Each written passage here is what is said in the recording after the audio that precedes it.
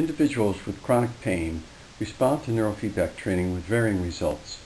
In some cases, pain is reduced significantly or even eliminated. In other cases, only minor reductions in pain result. The best approach is to inform clients of this very response at the outset and work together to closely monitor pain changes from session to session to evaluate progress and determine if continued training is going to be beneficial. Typically, chronic pain sources issue from an injury that is healed, such as sprains and infections, as a continuous source such as arthritis or fibromyalgia, or as an unknown source such as RSD. In recent times, we have learned that pain networks can become self-sustaining. The constantly stimulating pathway can become permanently altered and begin firing independently of the actual pain sources. The parahippocampal network is a key interface between the body and the brain.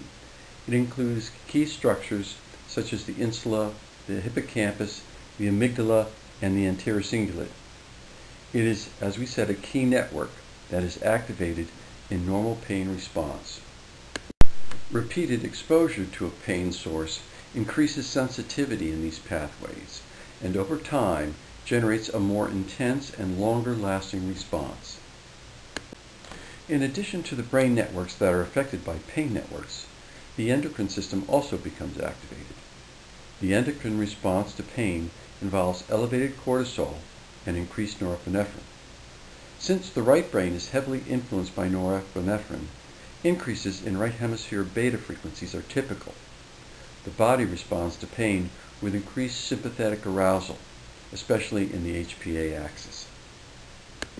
The initial increases in endocrine activity eventually lead to progressive deficits as the system demands become overwhelming. It is common for adrenal and gonad hormones to initially become depleted, and then for thyroid hormones to become depleted. These deficits are reflected in the qEEG map patterns.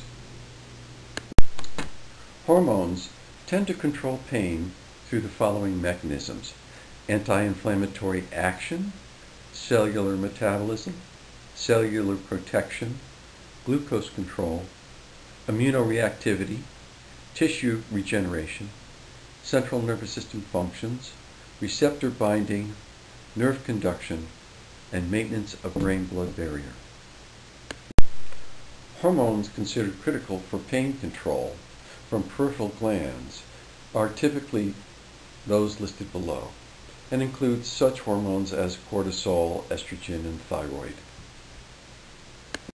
The immune response is part of the pain production cycle, contributing to inflammatory processes that sensitize neuronal response. Broadly defined, central neuroimmune activation involves the activation of cells that interface with the peripheral nervous system and blood. Activation of these cells, as well as microglia and astrocytes by injury, opioids, and other stressors, leads to subsequent production of cytokines, cellular adhesion molecules, chemokines, and the expression of surface antigens that enhance a CNS immune cascade.